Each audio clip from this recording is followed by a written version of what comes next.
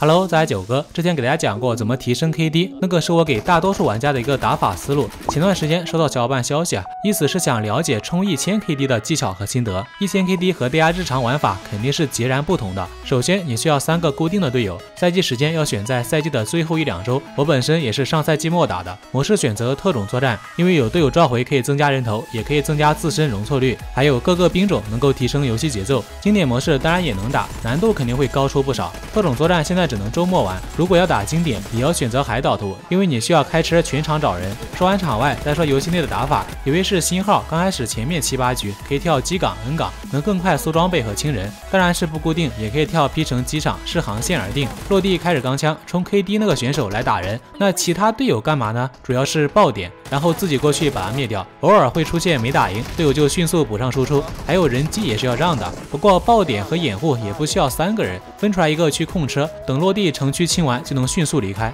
另外4个人的兵种也是有考究的，自己要拿突击兵或者机动兵。根据以往经验，我更建议机动兵，有些对手飞檐走壁，突击兵不好去杀，医疗兵是必须要有一个的，倒地能快速救起来。剩下2个则是优先用工程兵。下面讲的就是大家最好奇的，场均30杀左右是怎么做到的。首先找人是必须要看航线，航线能跳到的城区依次都去找找，后续缩圈后看圈内有哪些好的防区，都是有可能发现人的。有空投不一定要捡，但一定要看看有没有人来捡。多注意地图上的通讯塔点位，一旦看到左上角复活信息就迅速去那个复活点。上面说的这些找人方式外，还有非常重要一点，那就是人员3-1分，医疗兵开车，一个工程兵负责车辆没油或者损坏能够马上修复，自己负责打人，而另外一个工程兵队友再开一辆车，和自身保持距离在方圆300米左右，这样就能扩大搜索范围，发现对手。很多主播或者我的一些老视频观众都基本了解，1v4只是打个经典游图，只要吃鸡基本都能20杀左右。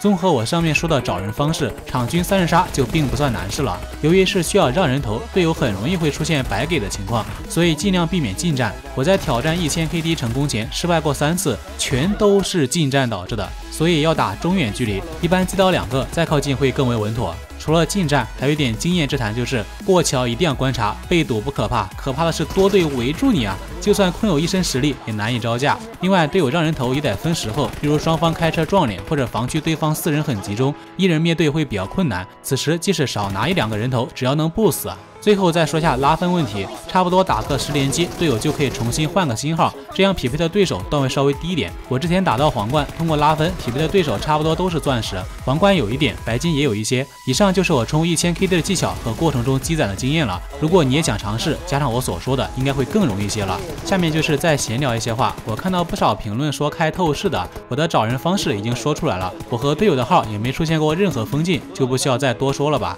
冲1000KD 本身就是一个需要实力的挑战，其实我起初打到1200多 KD 时一度认为我有机会上2000KD 的，再不济也能打个1500吧。谁知道43连击后44到46场3局死2次 ，KD 减半，幻想破灭。说实话挺搞心态的。还有些评论说我用新号拉分的，大哥看标题这冲击路呢，肯定是能怎么好打怎么打呀。我要是不冲 KD， 让我打新号我也不可能玩。也冲过战神榜，不是说不能打高段位，再说新号也不是你们想的那样。就好比我起初挑战失败的经历，打到白银2，在 N 港被人团灭了，对手其中一个 KD 是100多的，完事4个人重新开新号，第一把吃鸡，第2把在机场被团灭，那次死没录屏，但对手配合很好，4个青铜号被团灭，我都惊呆了好吧。还有在打到10几场时极限打赢一队，后面队友说也是高 KD， 当时没去看，现在去翻这俩人 SS5 战绩吃鸡率不高，40几场接近10的 KD， 一般不被击倒和击杀，我很少留意对手，可能一些其他的高 KD 玩家没注意到，